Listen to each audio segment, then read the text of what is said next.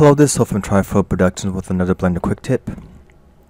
And in this quick tip, I'm going to show you how you can fix an error in Blender that occurs. Hopefully this has been recording because I just noticed that the screen kind of froze up. But I'm just going to repeat that. I'm going to show you how you can fix an error in Blender that comes up when you try to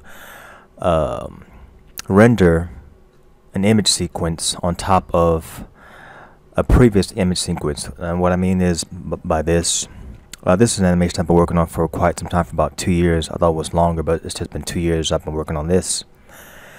And I started rendering by doing corrections, like I would render out, do a correction, then render it out again using the PNG format, render it as an image or animation using the PNG format. I've taught that in the tutorial that I'll list in this in the description below this tutorial.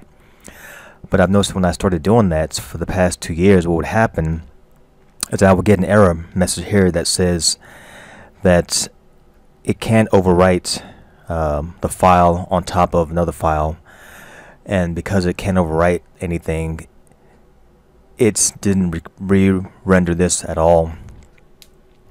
And either that would happen, or let me see, let me click on the third one. Or what would happen is if I were rendering this out, I would want it to start from 0. That would be the starting point. And instead of it rendering out from the beginning, it would render out from the place where I stopped. Let me give you an example of that. Now I've already rendered out 2 frames, 000 and 0001. I'm going to press render, keeping the same file format to the file destination here, and let's see where it starts from. Hopefully this doesn't crash, but render animation.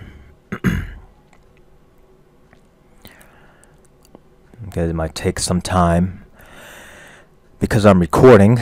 Let's see, let's give it a few minutes here.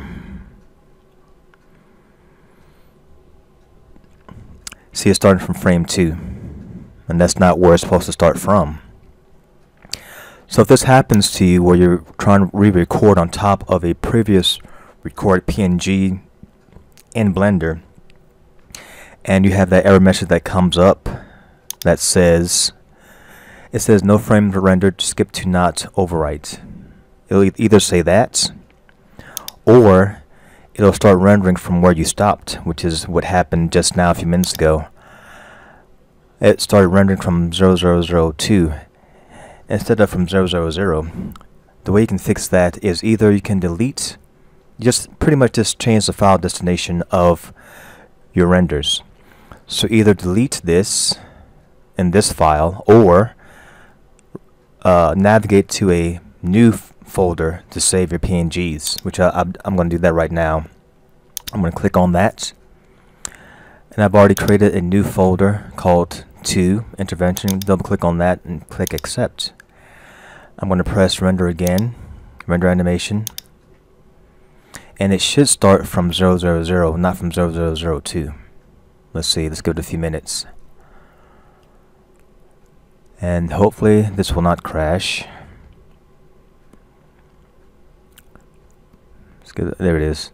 See, it started from frame 0 instead of from frame 2.